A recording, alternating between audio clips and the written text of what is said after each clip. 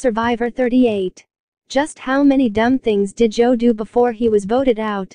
Let us count the ways. Poll. Hey, Joe. Where you going without an idol in your hand? To Extinction Island, that's where. Just how does someone who has played Survivor twice before and was voted out both times not have the sense to know there is a huge target on his back? In fact, Joe Anglim knew he had a considerable bullseye because he spent part of the previous episode weeping over his inevitable fate once the merge happened. The other castaways have no need for his survival skills and knack for winning physical challenges, now that individual immunity, as host Jeff Probst likes to say, is up for grabs. Good old Joey, amazing a self-proclaimed challenge beast, blew it when he needed it most for himself. Instead of focusing on preventing a statue falling off of a long piece of wood while he balanced on a narrow beam, he let it drop while two female players, O'Connell and Julie Rosenberg, the eventual winner, outlasted him. See, the Probst has spoken. Aubrey's Survivor advantages are bye-bye. El Gonzo post Extinction Island. Surely, given his situation, Joe might have spent his time before Tribal Council looking for an idol or discussing strategy with other players.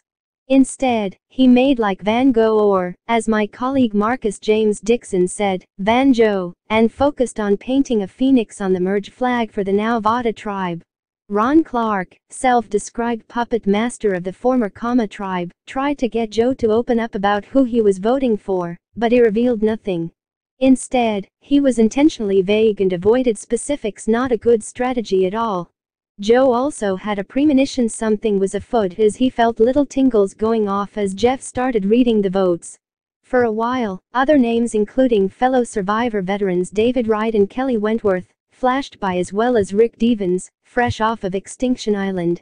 But then boom, boom, boom, boom, boom, Joe's name was called out 5 times. His first words? I made a big mistake. As he read the Extinction Island instructions, Joe said, easy decision, and off he went with his fresh torch to climb into the boat. Just left the door wide open, he said. Worst thing I could have done. Joe then waxed philosophical as he headed to the Purgatorial Isle.